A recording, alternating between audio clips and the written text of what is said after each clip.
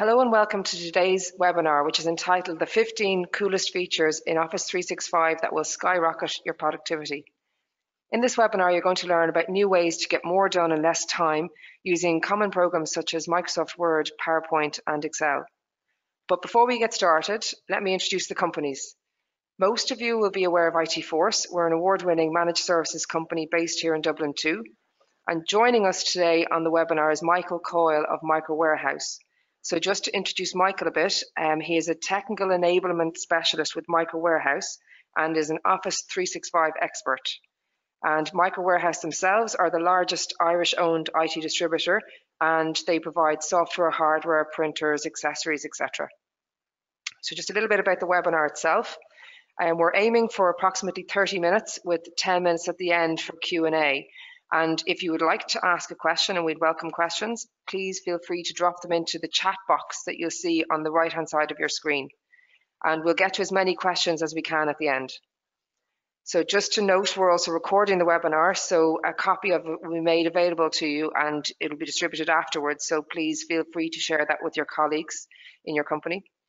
So without further ado, I'm going to pass you over to Michael. Michael, are you all set?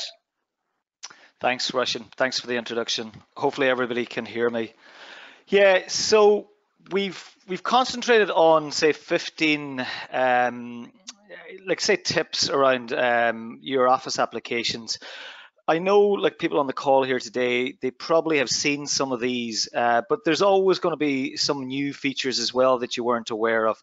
I'm just starting off here with number 15.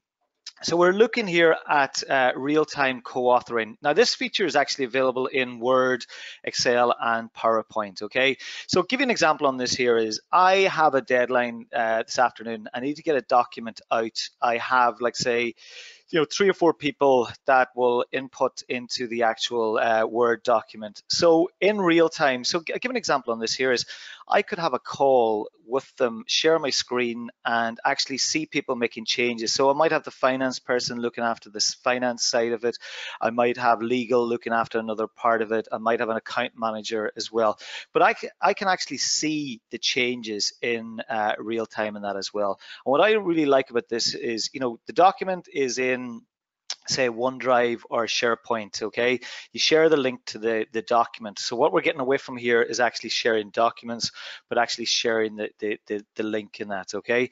And then you can see, people making changes. There's version control built in. So for example, if a change is made and you want to return it back to a previous version as well, you can go back to this here. But this is real-time co-authoring. And as I said, like, it's available in Word, Excel, and PowerPoint. Now, it's probably something that not everybody will need, but there's always cases where, you're under pressure on deadlines. So it's, again, really good feature. Okay, so that's co-authoring. We'll just go to the next feature here, and that is editing a PDF file in Word, okay? Now, this actually has been around since 2013, okay? So now let's call it straight up. This is not going to have the full versions of, maybe, say, Adobe Acrobat, okay? So when you buy, a product like Adobe Acrobat, you're spending a lot of money for that, okay? But this is built into Word 2013 and above on that, okay? But what you can do here is, say, for example, I'm a company, I work in, say, for example, recruitment, okay? So I get loads of CVs into the company in that, okay? And some people send it across in PDF. So either I go and use the purchase copy of Acrobat. More than likely, not everybody will have that. Maybe 1 or 2 people within the organization has it in that. Or do I ring back the candidate and kind of say, can you send me on a Word version, okay? Now with Word, you can actually open the actual PDF with inside Word as well, okay? Now, there's a couple of things to note on this as well, just something slightly different on this. Most people know that if you want to create a PDF within Word, you can do that. You just go down to the print option and then print to PDF and that there. This does work best normally, what I've seen, if there's loads of text and that there. So let's give an example on here and just share the screen in that, okay? So hopefully everybody can see my screen here. So this is a Word document I have opened up, okay? So it's just a blank Word Word document, I go into File, I go into Open, and then I go Browse. Now, okay, let's look at, it'll show up my recent documents. So I'm going to browse, and I'm going to go to my desktop, click on desktop, and I've got some PDFs in here. So this is just an example on here. So it's a CV, and I click on Open, and it normally takes, you know, like say 10-15 seconds in that there, and there it has converted it into Word in that. Okay, so you can see there, you know, what I'm going to do here now is just going to close down this as well, like, and open it up in the PDF version. But you can see here, like say for example, if I want to go in here and say for example, you know, have a look at it here, and that I can go and check it. So this here was actually images that came across. But if I close out of this here and go into here, and I open up the PDF version of it, there's the PDF version of it. Okay, so you can see the PDF side of it and that, like so. But again, that's opening up PDFs in Word and that. So, but again, I've seen this like of a real benefit in accounts. I've seen it in different parts of the business and that as well. Okay. So next one on here is do things quickly with Tell Me. Okay, one of the big things you find within Word, Excel, and that is the ribbon up at the very top. I'm not sure where to go to get something. Okay, so sometimes I can go and, you know, spend a bit of time going through different parts on it. Okay, this is a text field where you can enter words and phrases about what you want to do next and quickly get to the features you want to use or actions you want to perform. Now, you will see this in certain versions of Word that's called search and that as well. So search, Tell Me, it's the exact same in that. Okay, so again, if I come out of here, go into Word and that, so let me just check to see here as well. So I'm going to check something else as well. Okay, so if I go up to search here, click on there, and I go insert, sorry, just 1 second, insert, and so I can go like say insert picture, and it'll tell me where to go and do it and that there. So I click on there and look for my picture in that.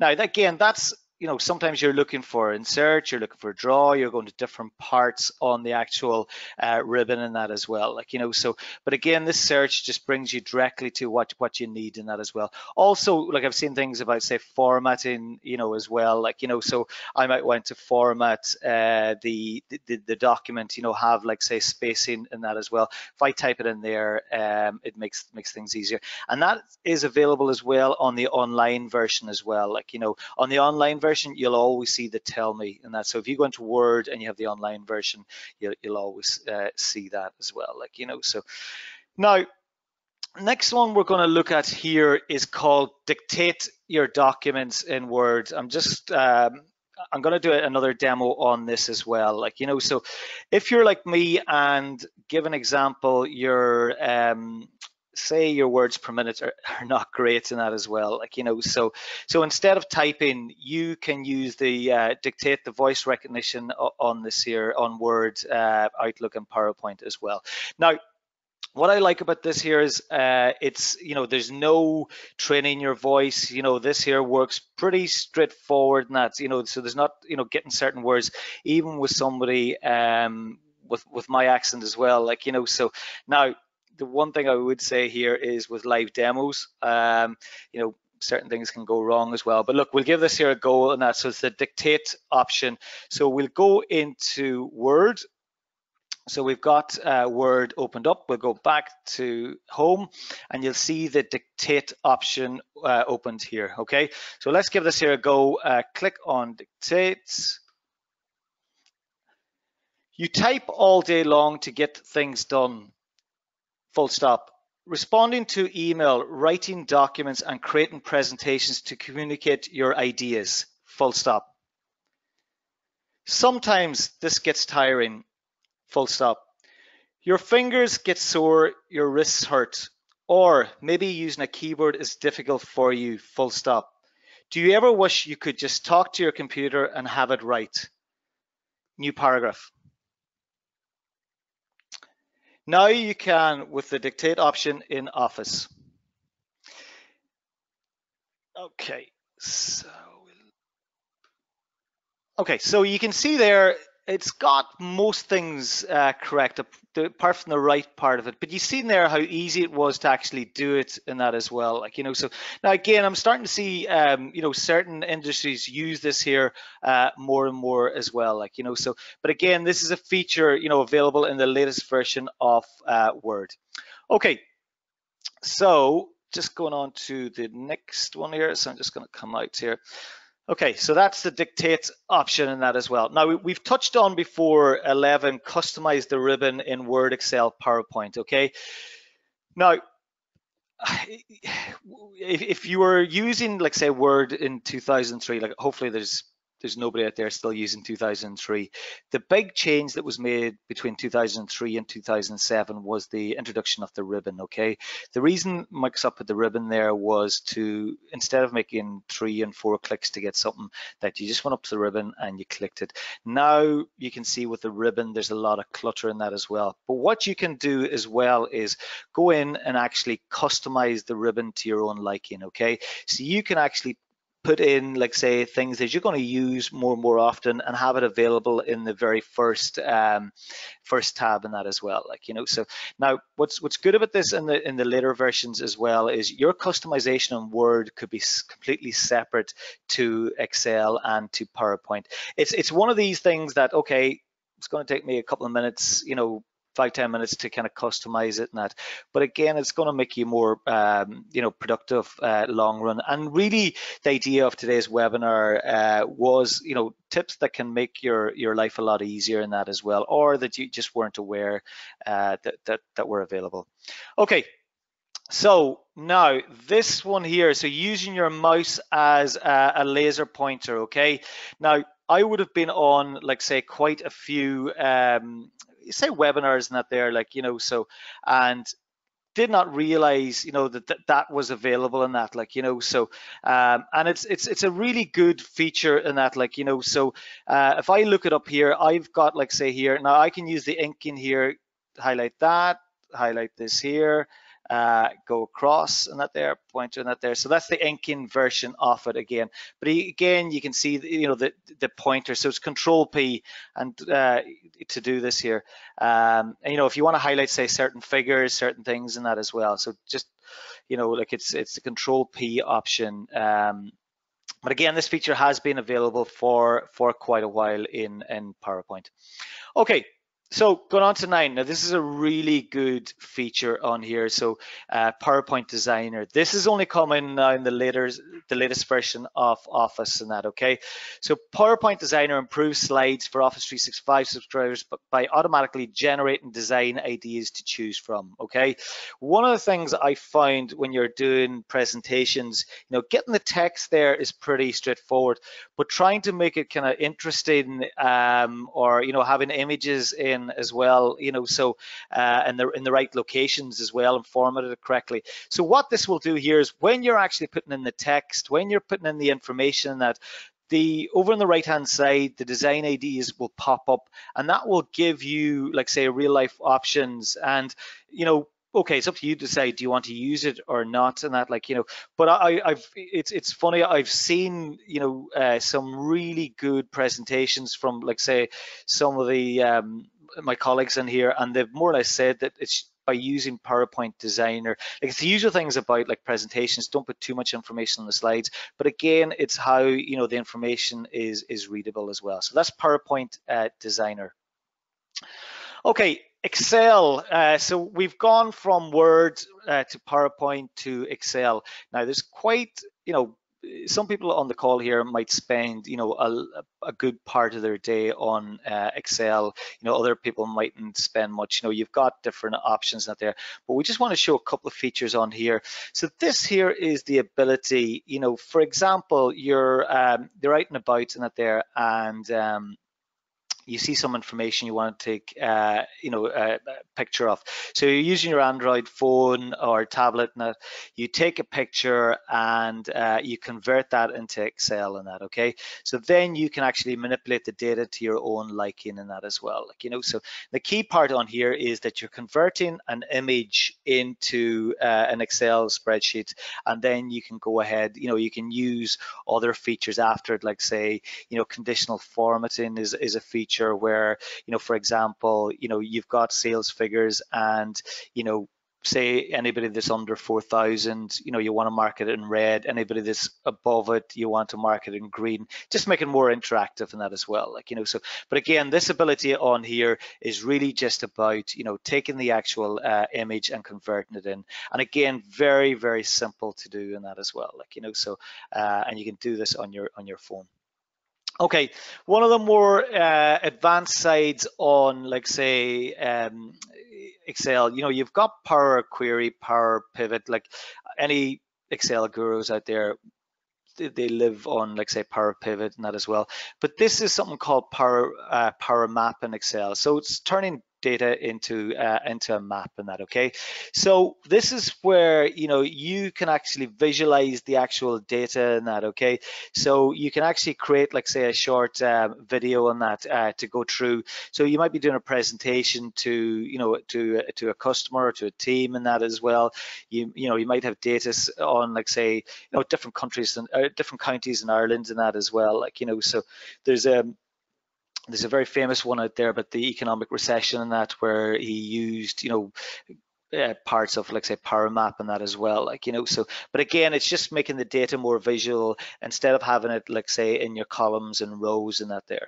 So, but again, that's Power Map. Okay, now we're going into Microsoft Teams. Now, I don't know how many people are, first of all, is anybody using Teams in that? Okay, so just give you a background on it. So Microsoft released Microsoft Teams about 2 years ago. Okay, now it's probably starting in the last couple of months to get more traction in the market and that. So it's been a replacement for Skype for Business. Okay, so for example, if you use Skype for Business, you use it for instant messaging. Okay, so you IM'd a colleague, instead of sending them an email, you might have sent them an instant message. Okay, you knew they were available, and you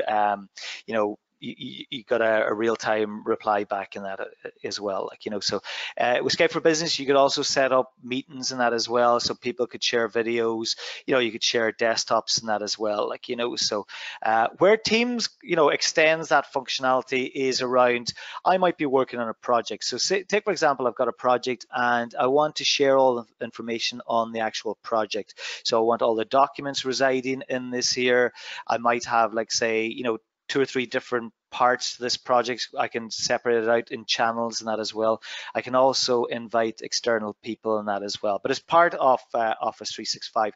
But just a couple of features just want to touch on here is a big term within Microsoft at the moment is a term called artificial intelligence, AI in that as well. So here's 4 features on the AI side of it. So inline message translation. So for example, I might have a communication with somebody else, or with an IM in Teams, you can have 1-to-1 or 1-to-50 in that. Okay, but what if I'm sending somebody an IM? English mightn't be their default language in that there, so they can actually translate it into their actually default language in that as well. Just to get a better understanding on what was said in that as well.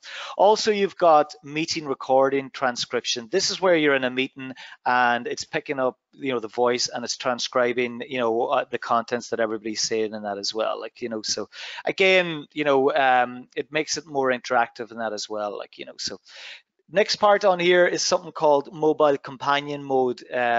This is sometimes, like a couple examples on this here is I join a meeting in Teams on my phone, and say I'm walking into the office and the meeting's going to go on for an hour. I can easily switch between my phone and my laptop and that as well. I stick on my headsets and that, so I seamlessly integrate into that. But also as well, I might want to take out my phone. I'm in a meeting and I want to show a video you know, in the office of something through my phone instead of using my laptop. Maybe my laptop, you know, didn't have a camera or whatever it is in that as well. Like, so that's mobile companion mode. And the very last feature on here is something called background blur. Okay. So background blur is, you know, when you're sharing your video and you want to blur out the background. Okay, so you know, like rule of thumb, never leave, you know, like a door in your background and that, like, you know, so because you know, I can imagine some people might have seen this here, but you go on a TV news show for the BBC, you're a professor and you are talking about South Korea and okay, what could go wrong? What's the worst that can happen, really? Um,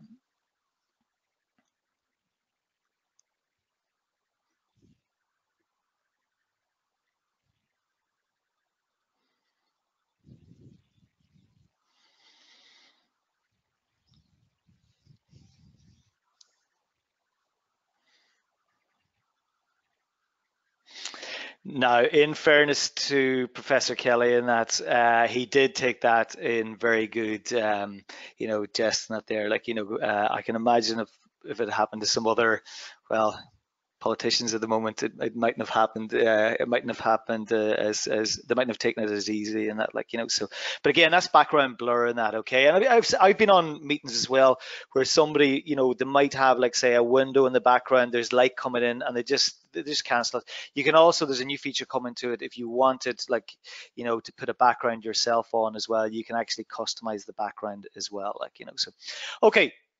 So we touched on before about you know, document co-authoring and that as well, like, you know.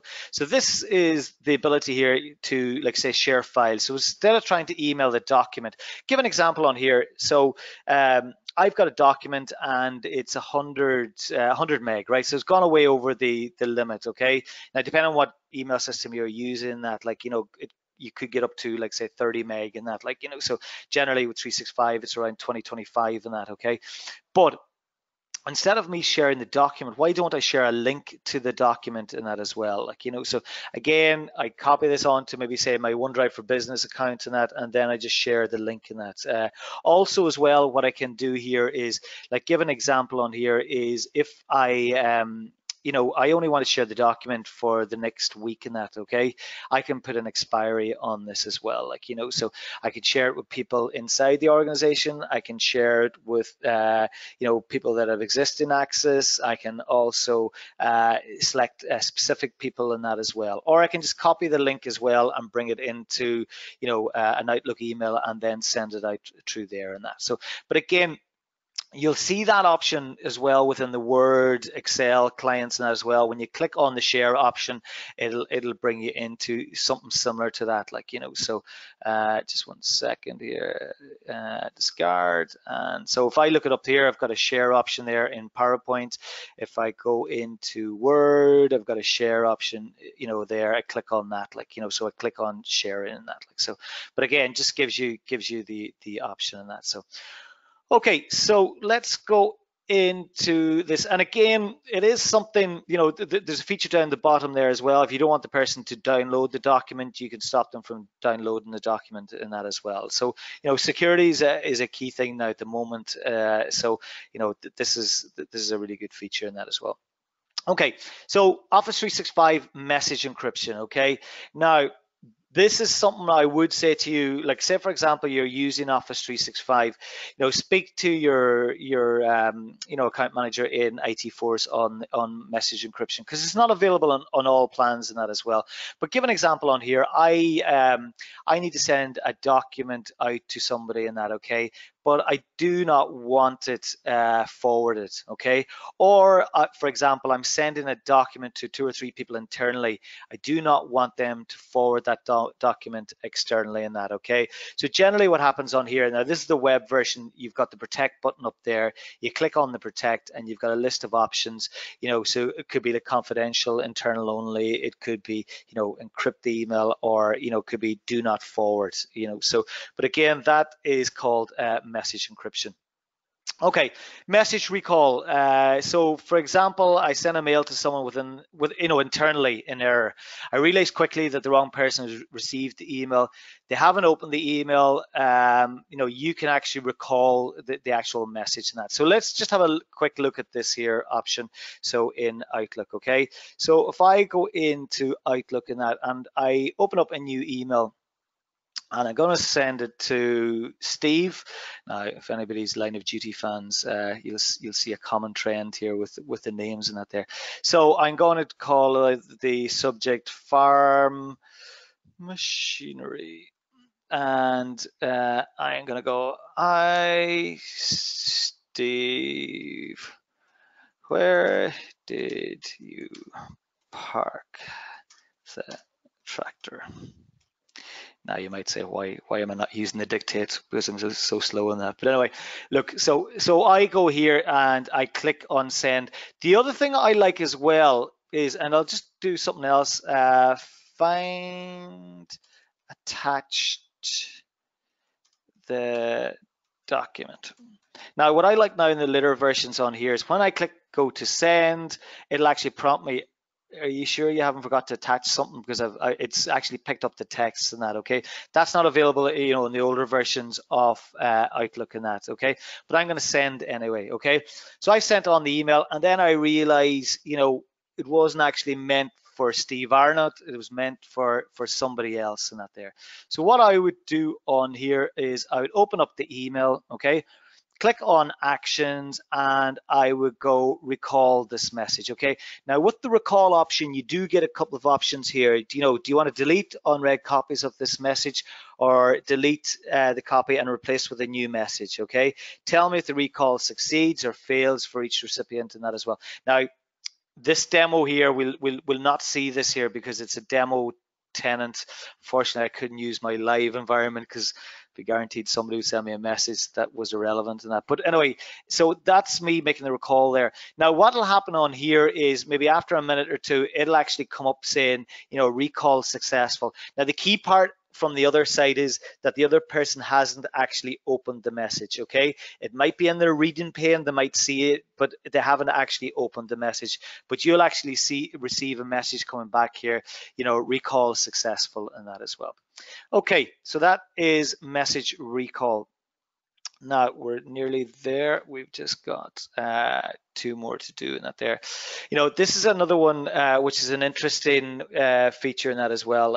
So I do remember somebody getting badly caught out one night where an email was sent and they were standing in front of us and that, so this is the case where, for example, you might need to send an email, but you might want to send it, at a later time and that. Okay, there might be a certain reason behind that. Okay, so what you do is you write up the email, you go into more options up at the top, you go delay delivery, and then you pick the time and that, and then you click on send. Okay, and then you're going to pick the time when you want that send and that, so, but again, that's sending an email at a future date. Okay, now going down to the very last one here is create rules for email. Now this is an old one, but one of the big things you're trying to do here is actually manage your mailbox. Okay, so it used to be kind of like a badge. Well, I got 1,000 emails yesterday. I got whatever.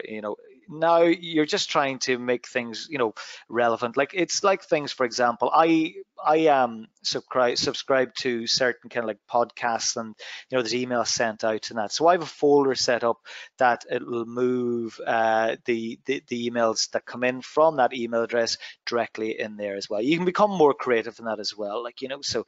But again, this is it's one of the most important parts I find in that. I remember when I just spent about, say, 15-20 minutes with rules. Go and check what emails you get, so now sometimes you don't want to block these emails, you just want to put them in, and you might look at them later. And especially if you work in IT, you get a lot of alert messages and that as well.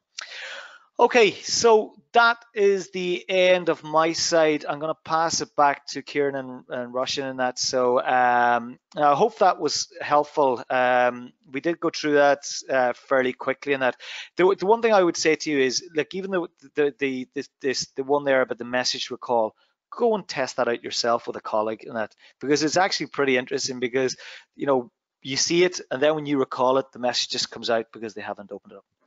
Okay, thank you very much. Okay, thanks, Michael. We'll just go to some Q&A and that. So lovely, thank you very much. And you did really good for timing there, because we're bang on where we should be at this point in the webinar.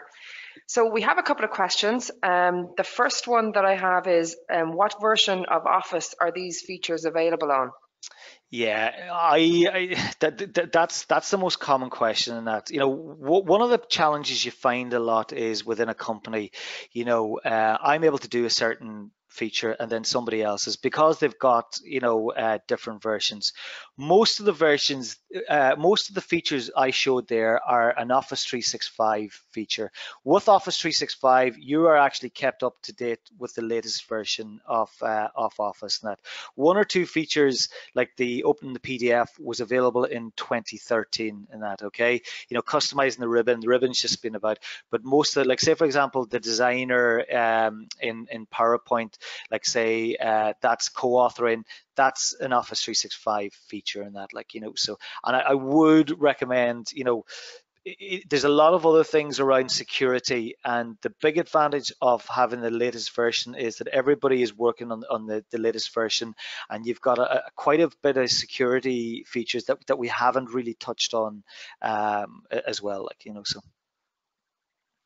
Okay, so maybe the thing there to do is, for anybody who is interested in features here and they're not sure if they have them, maybe they should ask their VCIO what version they actually have and see if it's going to be of use to them. Yeah, exactly. Okay, exactly. And then another question, Michael, just around the email delay. So the question is, so say somebody wants to, it's the 1st of May and they're going on holidays until the 7th of May, but they want a message to go out on the 5th of May.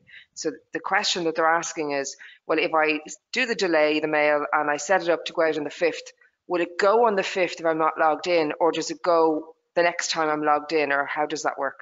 Yeah, that's a really good question, and that's because it does, the one thing you'll find on here is when you do the delay and then you go to close Outlook, it'll actually give you the prompt saying you've got a message. The message actually sits in the outbox, but because Outlook is actually closed, it won't send in that there. So you really need to have Outlook, turned on and that, so again, there's a couple of things you need to look at on that feature. Is there power settings that within your organization that will turn off the machine and that, so, but again, Outlook has to be opened, you cannot close it and that, so. Okay, and would it count if it was open on your phone? Like say you set it up on your email in work and then went on holidays, but you had your phone on intermittently, would that work? Yes, exactly. Yeah, because it's taken from the web side of it, so. Okay, so that probably answers that then. So those were the only questions that we have, but there's no worries if anybody has any questions that they come up with afterwards, because you can just, when Kieran sends out the webinar, you can just reply back with questions that you have and we can send them on to Michael, and Michael can do the honors and answer those questions for us. Yeah, perfect. Like the one thing I would say here is, test out some of these features. Some of these features people are aware of, but like I have to say, there's bits and pieces like on the ribbon. Like I was chatting to somebody about signatures. They went in the old way to get signatures. That's up in your actual ribbon in that as well. So like even the message encryption side of it, again, very simple to set up on that. The other user, doesn't matter what the other user has, they'll get, they don't have to have Office 365 to use it as well. Okay. Okay, so just then to close, we hope that you've all enjoyed the webinar and found it useful. Thank you everybody for attending. I'd just like to take the opportunity to thank Kieran, who's our talented marketing manager, for putting the webinar together for us. And also I'd like to thank Michael and Michael Warehouse for their valuable input. So finally, we will be preparing other webinars in the coming months, and if you have any suggestions relating to the content of these future webinars, we'd love to hear them. Or if there's anything else you'd like to discuss, please feel free to reply to Kieran when he sends out a copy of the webinar. So that's it. Thanks again, everybody. Until the next time. Over and out. Thank you.